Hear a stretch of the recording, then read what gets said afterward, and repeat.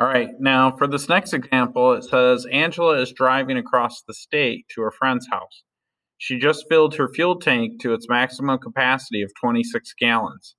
If the amount of gas in her car decreases 2 gallons every 48 miles, then which of the following graphs represents the amount of remaining gallons of fuel?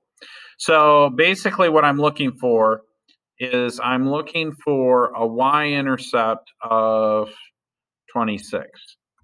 So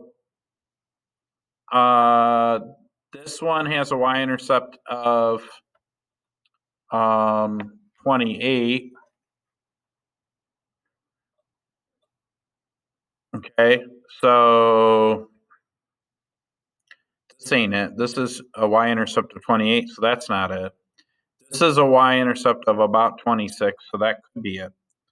This is a y-intercept of 2. That's not it. And this is a y-intercept of 26. So in other words, 0 gallons, you have 26. So that's always the y-intercept.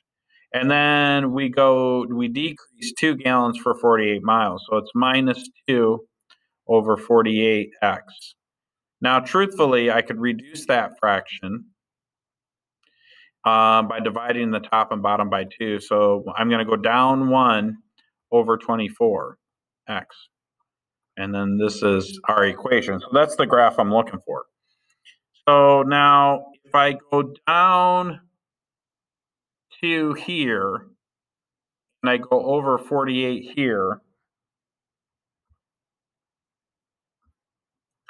so I think it's this one because I'm going to go from 26 down to 24, and then I go over 48.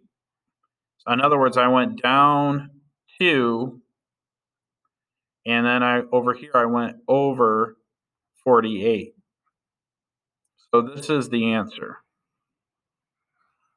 Because I went down 2, and I went over 48.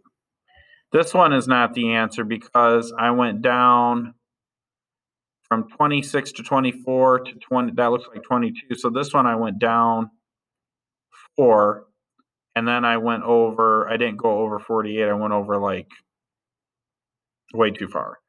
So Z is the correct graph. This is not it. And that's it. That's pretty easy.